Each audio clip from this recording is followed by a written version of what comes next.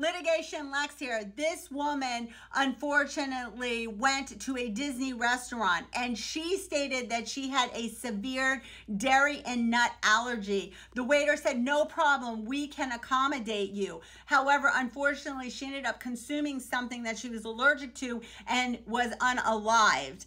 Her widow, her husband, ultimately sued Disney about this.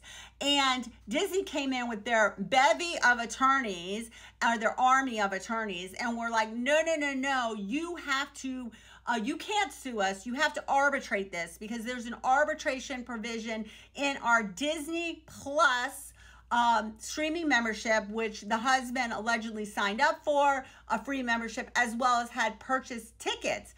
So they were fighting in court about this, that they had to go to arbitration. Now they're going to be allowed to litigate it and they don't have to go to arbitration. However, the question is, why did Disney want this to be arbitrated so badly, opposed to allowing them into court to litigate it?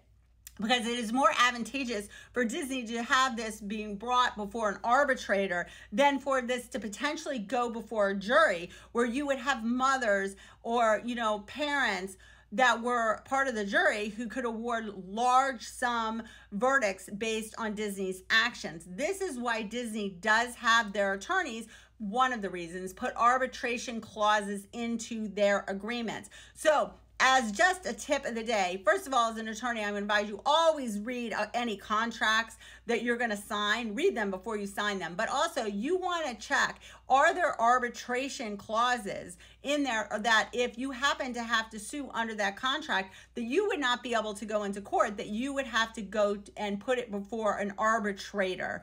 Comment below. Tell me what you think. And don't forget to follow.